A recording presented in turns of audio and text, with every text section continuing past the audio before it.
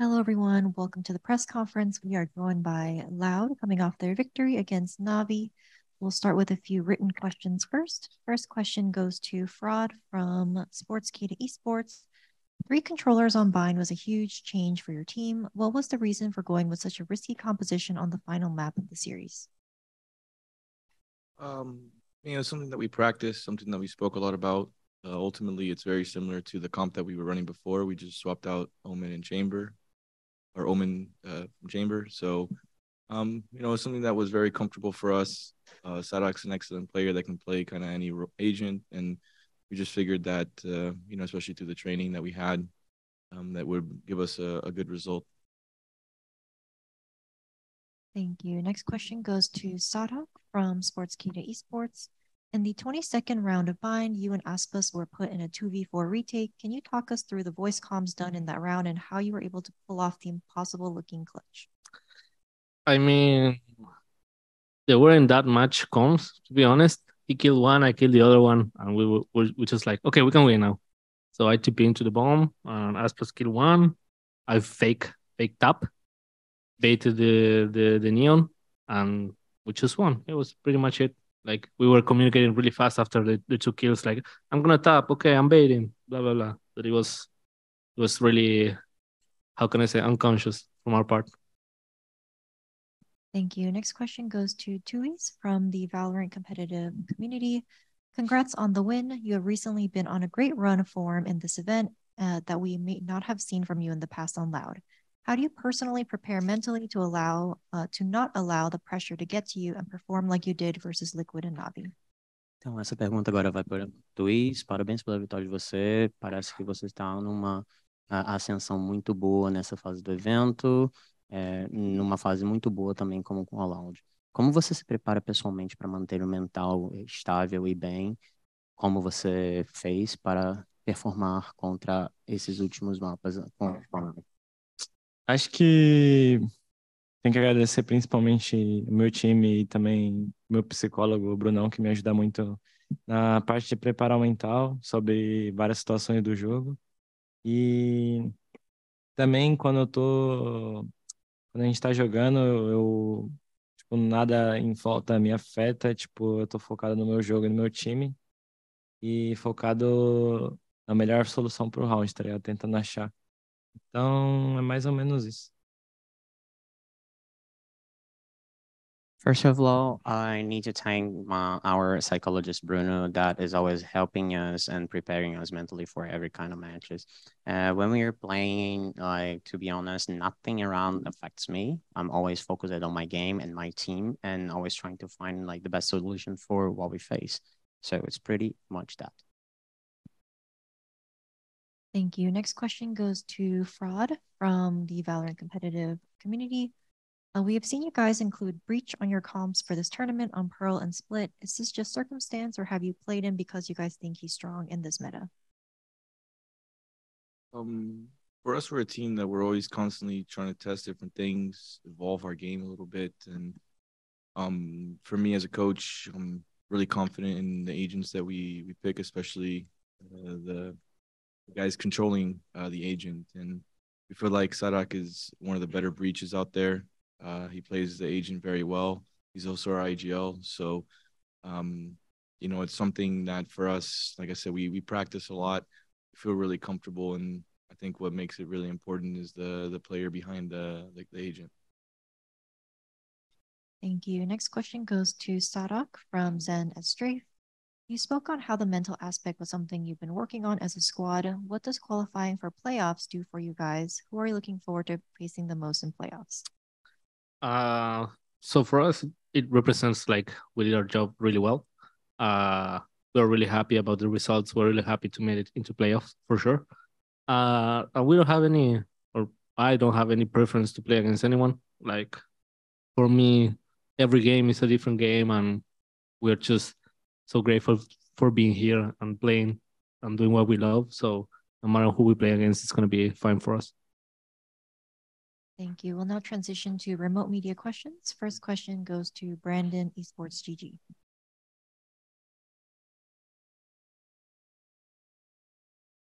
I'll ask this question to Les. You're playing on a role that typically isn't, a fragging role, but you consistently put up numbers, especially against someone arguably, equally as powerful in that role, Sugetsu. I just kind of like to ask how you find value doing that as, the Sentinel or controllers such as Killjoy and Viper.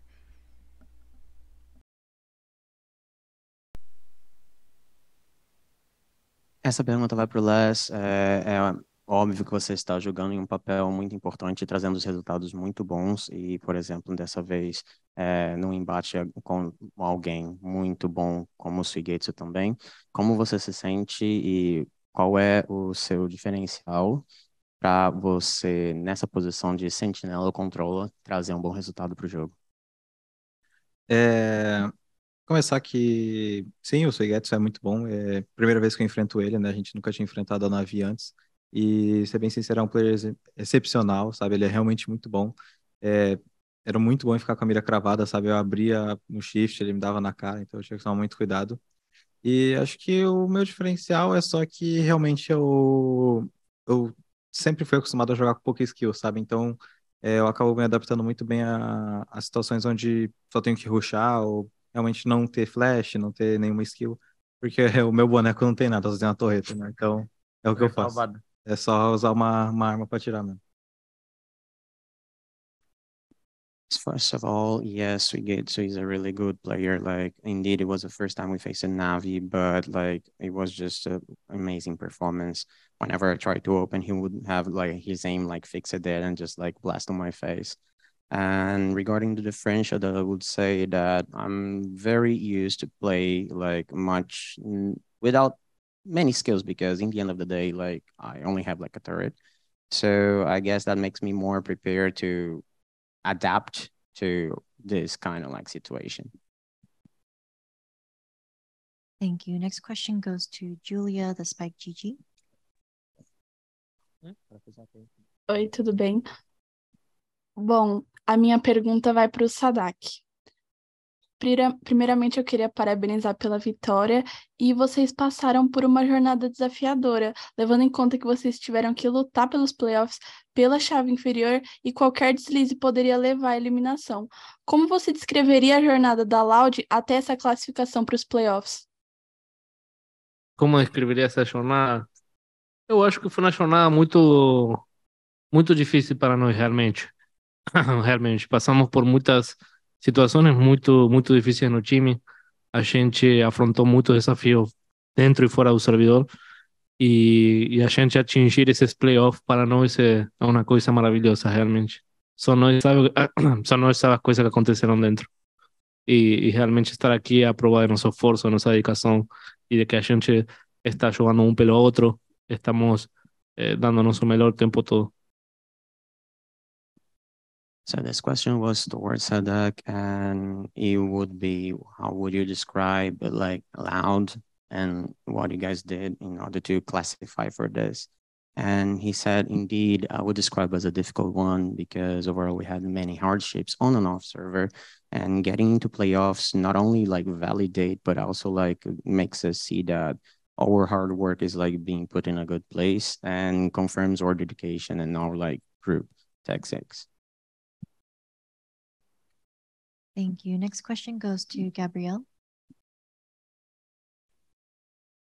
Boa tarde, Gabriel, do GE da Globo. A minha pergunta para o Sadak, queria que você falasse quão importantes foram esses jogos de hoje, pelo jeito que foram, né? Foram 3 partidas muito equilibradas, muito tensas, acredito, obviamente, para vocês também. De que maneira que isso ajuda o time, propicia o time a criar uma casca aí para essa busca pelo título? Obrigado.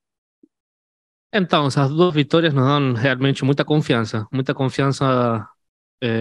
no que a gente trabalhou depois do Japão e como você falou, nos criou muita casca. Tipo, a gente entendeu que realmente não foi só sorte a gente estar aqui, que foi muita dedicação, muito trabalho e a gente ganhar esses 2 matches do jeito que foi, realmente nos deixa muito motivados para entrar nesses playoffs do melhor jeito possível.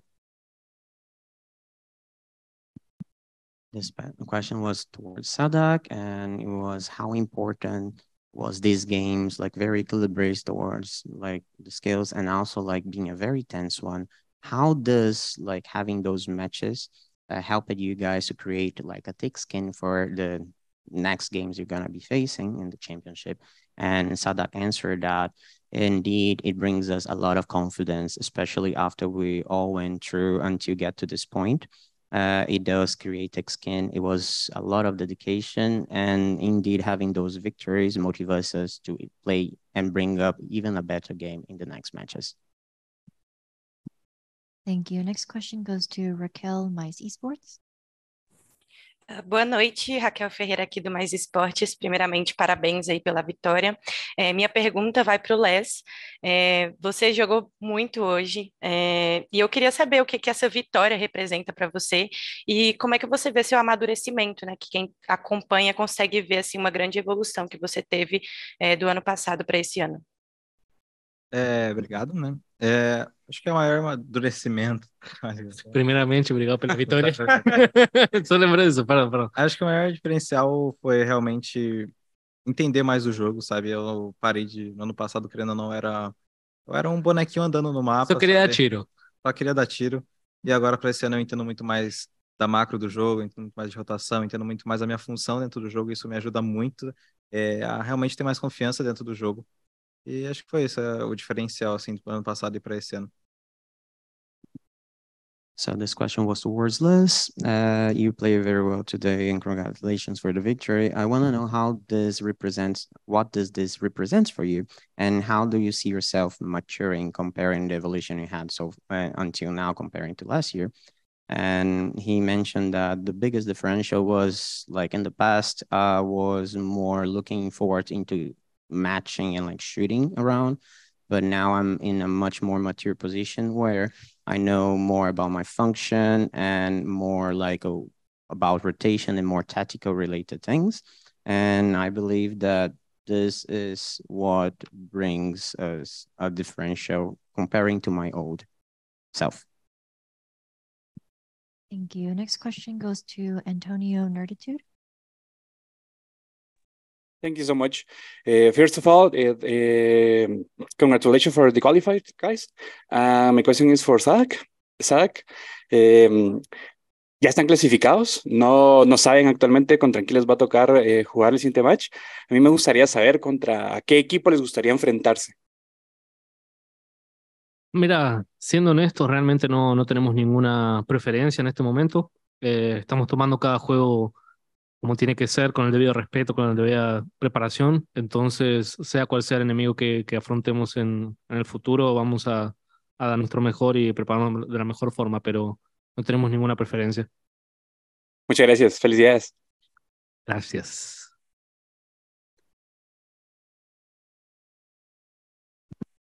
Next question goes to Razor. Hi, this is another question from the Valorant competitive community. It goes to Fraud and Sadak. Out of the hardships you've faced this year, what do you think helped you the most to overcome them and be able to make playoffs? I think Frank is gonna agree with me. I think the fact that we stick together more as a family, right? Like I would say, I don't know if you agree with me, Frank. Yeah, absolutely. But of course, the fact that we stuck together as a family, no matter the result, we kept trying and trying and trying. I think that was the differential for us. Yeah, and I mean, I agree. Teams go through ups and downs. It's really challenging and it's really tough to just constantly win. Maybe outside of Fnatic right now, but for every other team, we have to go through our ups and downs. And the most important thing is that we stick together regardless of the outcome. And that's something that we try and discuss a lot. And we spend so much time together, so much time apart from our families that, we're kind of creating our own little family and, just making sure that we stick together regardless of what happens. Thank you. Next question. Oh, sorry. Next question goes to Wesley the Clutch.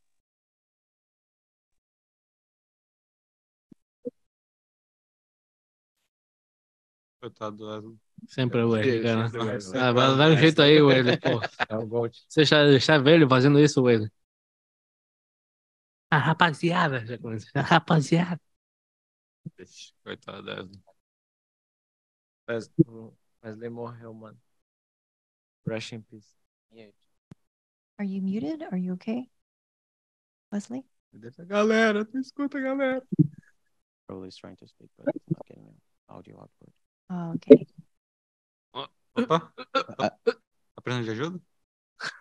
Que isso, Zinho? No. We'll come back to you, Wesley. Zoado. Next question goes to Gabrielle.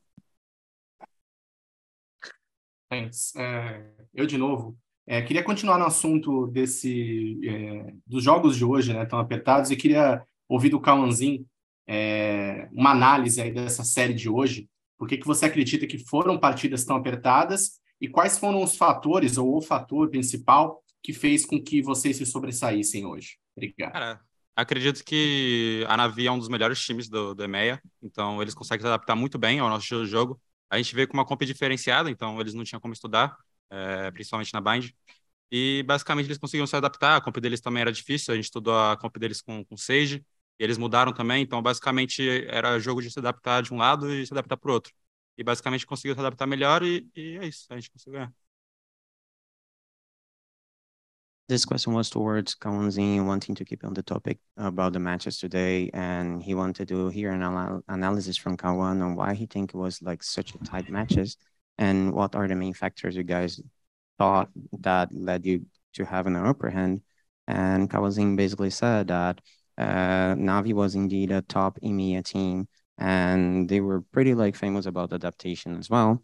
And in overall, this game was all about adaptation because like we studied what they had and they surprised us on the match. But at the same time, we also like tried to come up with new strategies and they couldn't adapt to that. So adapting here and that, like the best who adapted ended up winning.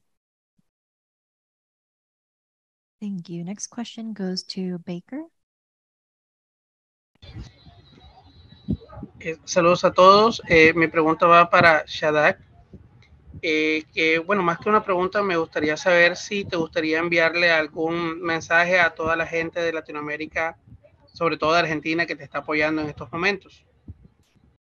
Claro, claro, con orgullo. Para la comunidad latinoamericana, estamos acá representándolos a ustedes también. Sabemos que somos un equipo de Brasil, pero los muchachos van a concordar conmigo que estamos representando la TAM, estamos representando todo el esfuerzo, toda la energía, el amor de la TAM, estamos representándolo acá. Y muchas gracias por el apoyo, muchas gracias por confiar en nosotros, muchas gracias por independientemente de lo que pase, de apoyarnos. Así que eso, muchas gracias. Gracias a ustedes, muchos éxitos. Gracias.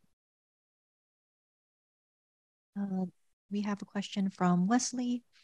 He says he apologizes for his mic. You surprised with 3 controllers and Bind, and Navi had many difficulties in attack. Were these choices designed to hamper their offensives? And we'll send this to Fraud.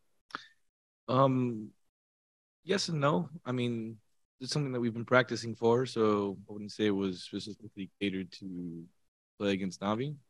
Just something that, you know, we've practiced a lot. Sadak is a true flex, can play any agent. So for us, we feel that, you know, in these types of situations, we can, you know, potentially throw teams a little off by playing different agents. And Sadak does a really good job of playing the role and also incorporating different ideas with said agents. So, you know, just really happy with the team effort there. And everyone has come up with different ideas to try and help evolve our game and try and complicate it. And, you know, this is a tough game. Other teams are trying very hard and adapting. And, you know, sometimes when we bring out some stuff that maybe other regions or other teams haven't seen before, you know, they have a tough time. But someone like Navi, they adapted pretty well. And yeah. Thank you. And apologies, could you do like a quick translation to Portuguese, your answer? Sí, para nós treinamos muito sobre essa composição. Uma pessoa como Sadak, ele joga muito boneco, ele é um flex verdadeiro. So, para nós, somos um time que sabe, podemos jogar muita diferente coisa. E se faz algo que outro time não ha enfrentado ou não ha visto, Para nós é uma situação que será boa. E todo mundo está mandando diferentes opções, coisas de tática. Sempre estamos testando diferentes coisas, mas quando tem uma pessoa que podem jogar qualquer boneco, será muito bom para sabe, como o outro time não sabe muito o que estamos fazendo. Thank you very much. Are there any on-site media questions? Hello, my name is Kevin from Tiento Noticias. First of all, congratulations for the win. And I wanted to know this is both for Daniel and Matthias, Sadak and Frodo.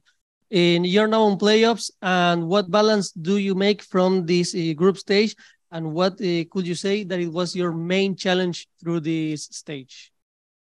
Well, for us, we felt like this was a really difficult group, specifically because there was a couple teams we haven't faced before and a very difficult opponent in DRX. We obviously fell short against them early on. So for us, it was all about rebounding and making sure that we can make it out. I think the most important thing is now we're 0-0 going into the playoffs, so that loss doesn't matter anymore. So for us, we're just really excited that the hard work and the dedication, the resilience to not let a loss affect us like that, and even the losses in Tokyo, doesn't affect us to the point that we can't perform, we can't bounce back. So I think this is just slowly growing that thick skin, as well as understanding that we're never out of a situation.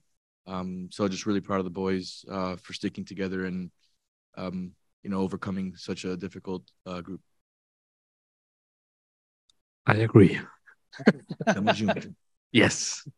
Thank you, guys. Thank you. That was the final question. Thank you very much, Loud, for joining us. Thank you. Thank you. Thank you.